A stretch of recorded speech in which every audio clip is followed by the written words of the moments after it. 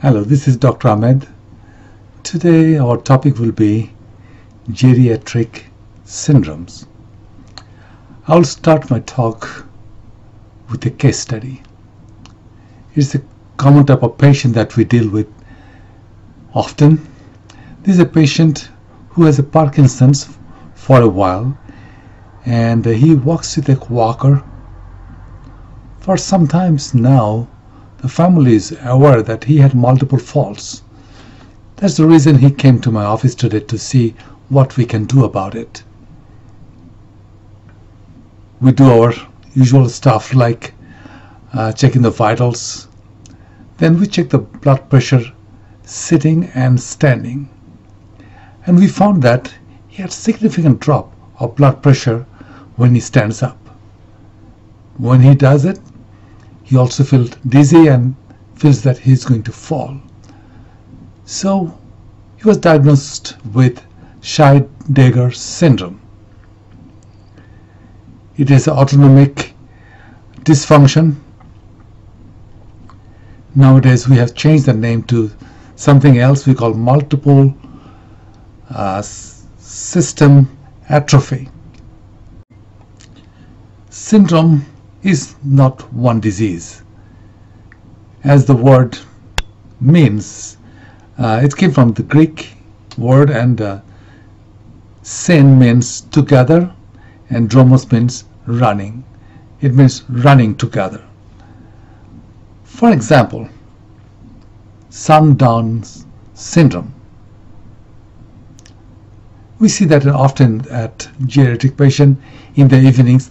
They get agitated, more confused, try to get out of the house, and it's a problem. It's not a disease by itself. It comes with dementia.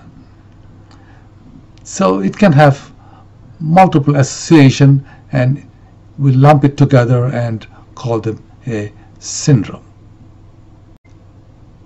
When we talk about geriatric syndrome, it is usually a combination of many issues like dementia, delirium, incontinence of urine, depression, difficulty with speech or difficulty with swallowing, coronary artery disease and silent MI, pressure ulcer, polypharmacy and its side effects, and so on.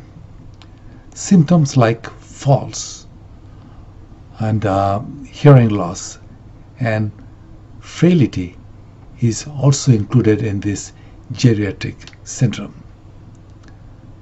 So multiple conditions run together, giving like symptom of delirium with urinary tract infection or any infection like pneumonia, pain from abdominal pain or chest pain from acute MI, or psychiatric issues, all can give rise to delirium.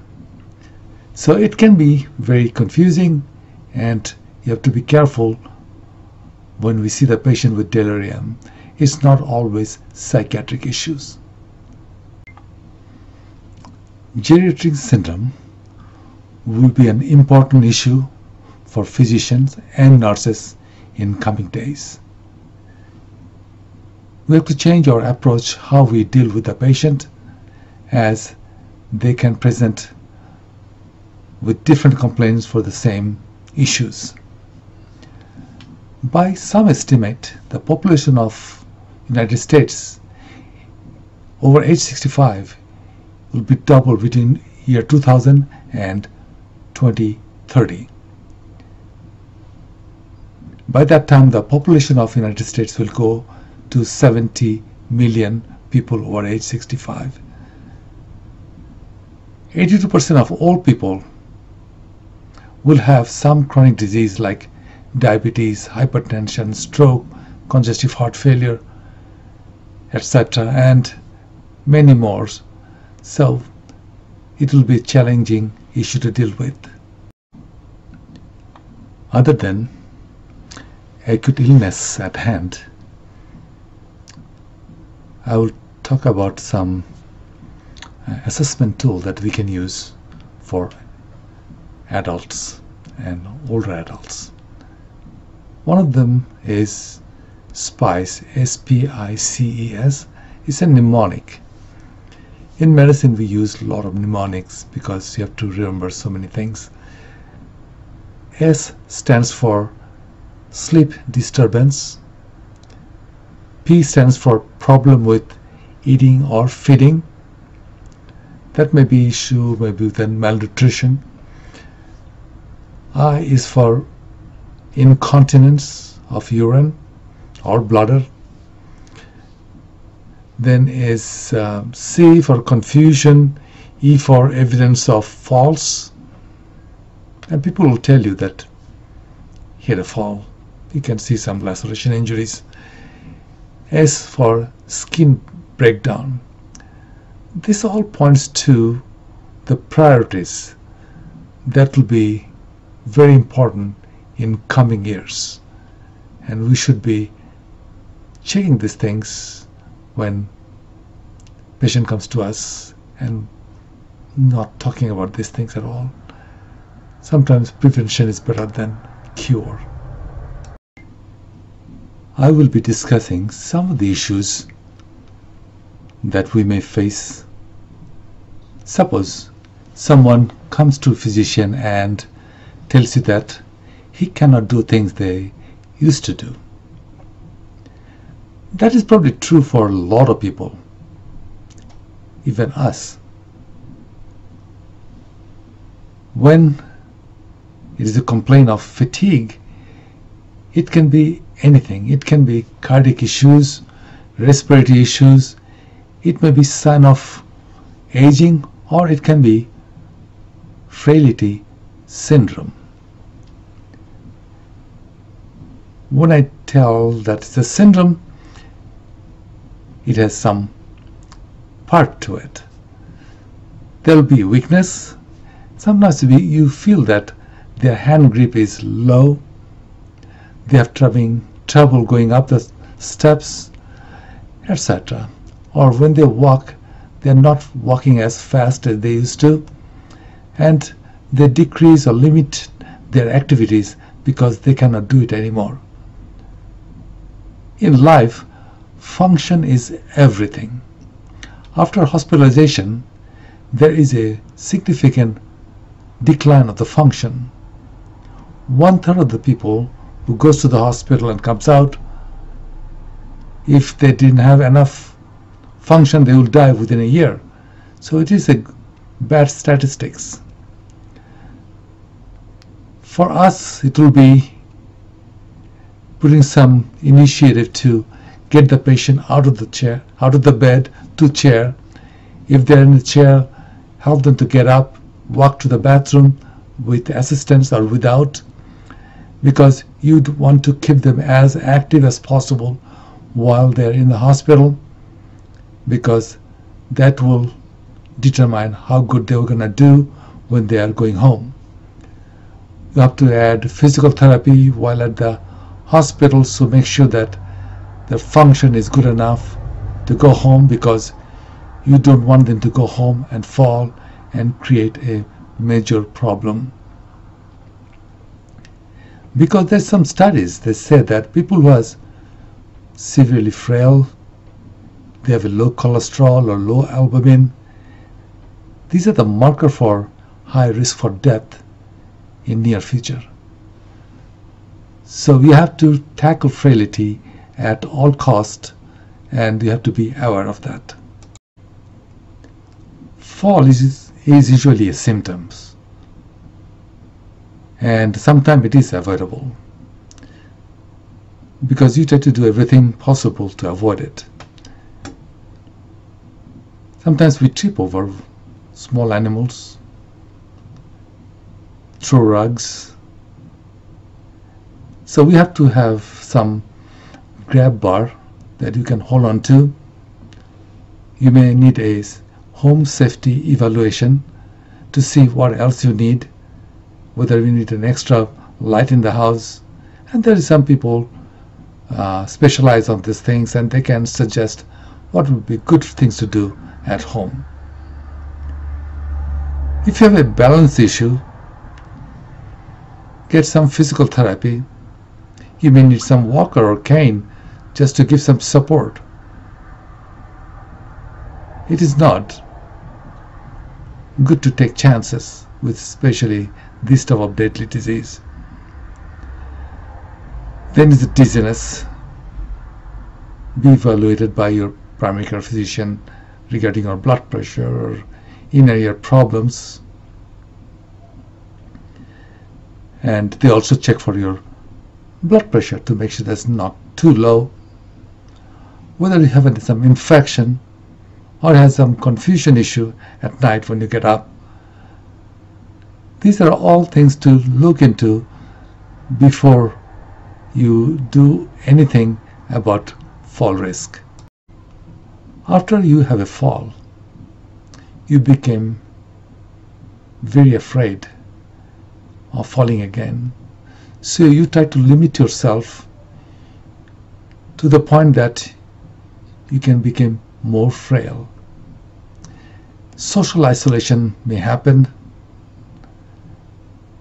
depression, and make you more debilitated. The saying is, use it or lose it. Although the term was invented for vacation time, if you don't take it, you're going to lose it. In an older person, this is a life and death situation.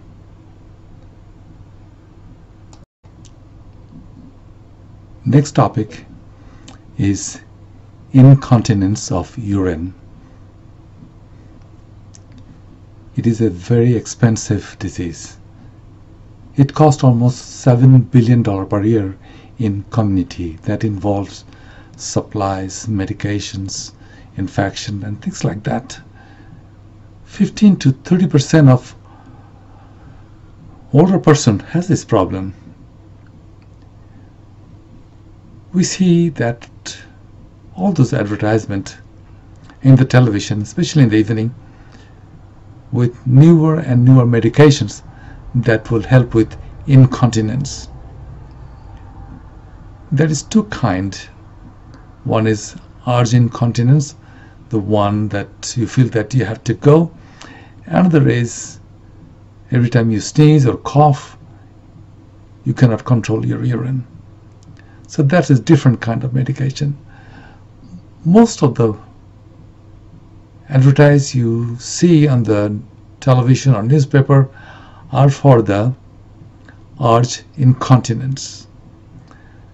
And those medication helps, but are not perfect. There are some mnemonics for everything in medicine because it's such a big subject. To remember everything is very difficult. There is a mnemonic for incontinence of urine called DRIP, D-R-I-P.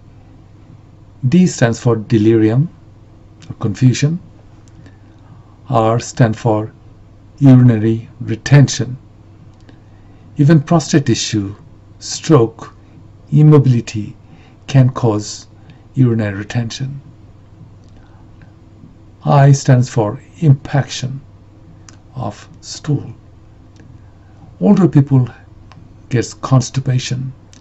It can put a pressure on your bladder and cause some of the difficulties. So if somebody has urinary retention, we make sure that they're not having constipation to first with, to explain. Last one is P, is pharmaceuticals. It means a lot of medication has the side effect that can cause urinary retention. You have to rule out those things before you start investigating whether something can be done. For stress incontinence, commonly we prescribe or advise they call Kegel exercises. Is exercise to strengthen the muscle of the pelvis. That can happen to a lot of women if somebody has a lot of childbirth.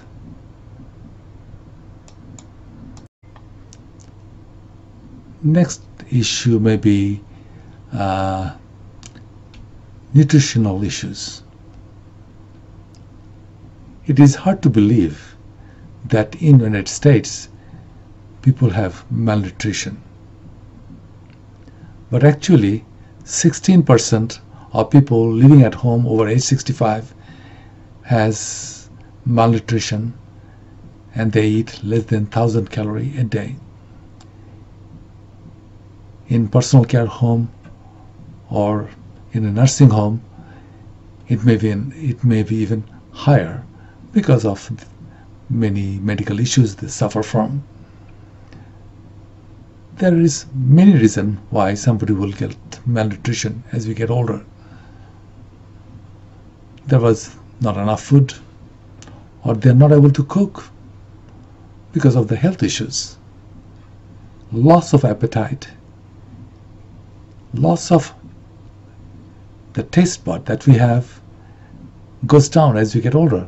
So nothing tastes good when we are older. And a lot of people will attest to that. And there's the issue with the denture or dental problem. Loss of appetite. That also happens in older people. There is a slowing of gastric emptying. There's always a sense of fullness in the stomach, or early satiety. That also happens. Inflammatory disease can decrease your appetite. There's a muscle atrophy, a weakness, and sometimes a lot of medication have a side effect of decreasing the appetite. So you have to go through those medications to make sure that you're not on some medication that causes the problem. And lastly will be depression. It is more common than we think. Depression may be from many issues. An older person who is stuck in a house, not able to do things, and their issue with the finances, health, and family, all can contribute to depression. So when you assess a patient, or we assess a patient, we always ask whether there's any issue with that depression. Most of them, they say no, but sometimes they will say yes, and usually they feel very ashamed that they are depressed, as if that's their fault. Insomnia is a common complaint. It is almost universal. 50% of older people complains of difficulty with sleep or not getting enough sleep at night. 50% of the people take some sort of medicine to sleep, including melatonin. There's many reasons why people can't sleep, especially in elderly person. They also are very sensitive to noise and especially have difficulty sleeping in unfamiliar situation. They tend to nap during the day. That daytime sleepiness is not good. You have to find out why. And their circadian rhythm also changes because they produce less melatonin from the brain that helps them to sleep. So what can you do about this sleep?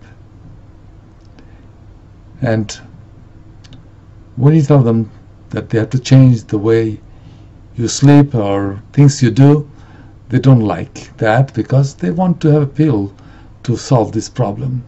Yes, medication will help, but some sleep hygiene is important for everybody. Don't sleep during the day. Try to exercise during the day. Turn off the TV at night, long before you go to bed. Avoid coffee, tea, or any stimulant, then you can take some melatonin, not too high a dose. 5 milligrams probably is more than enough. Then there is a prescription medication like trazodone or Remeron, and used occasionally. And check for sleep apnea.